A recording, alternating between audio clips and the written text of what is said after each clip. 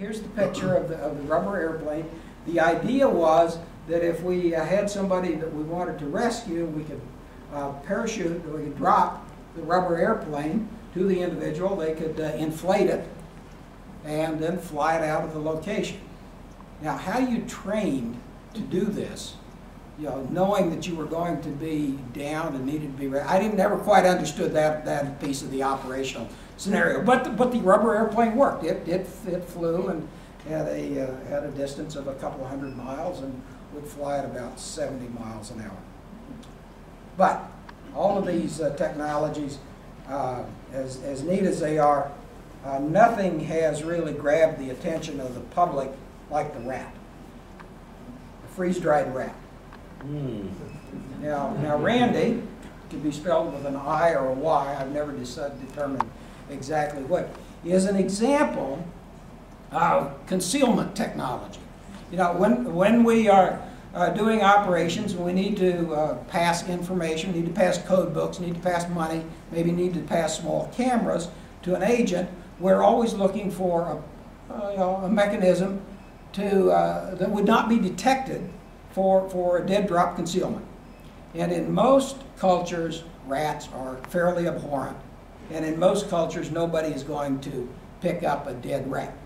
So the rat, now think about the rat in terms of its concealment value. You see, you got about a 3-inch body here, and you eviscerate it and open it up, you can get, you know, an inch in diameter or so cavity.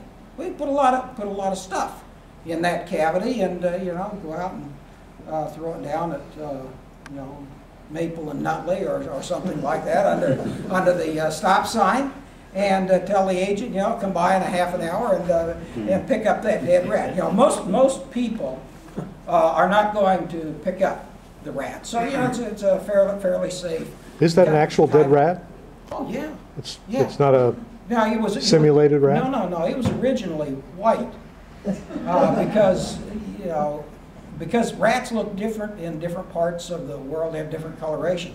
So what the techs did, they'd use white rats, and then with Miss Clairol, they could fix it up to look like the particular area that they wanted to. But anyway, you know, human beings wouldn't pick up a dead rat, but of course a cat would.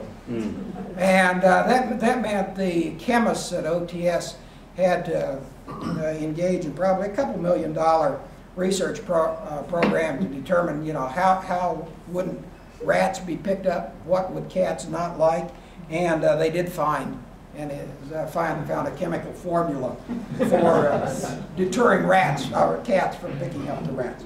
So you spread a little Tabasco sauce on your dead rat, your cat won't pick it up. So